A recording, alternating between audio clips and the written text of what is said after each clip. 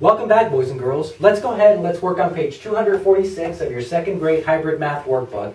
And on the left-hand column, I've got some analog clocks that have certain times on them.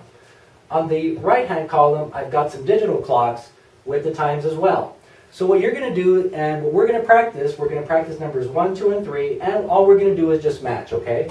So let's see. So this time says it's past the 12, the hour hand.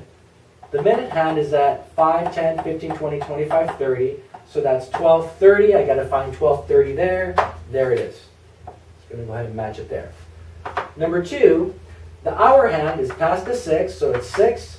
And then the minute hand is at the 4, 5, 10, 15, 20, 6, 20. Where's 6:20? It's right there. Match that right there. And the last one we're going to work on together is this one. The hour hand is past the 4.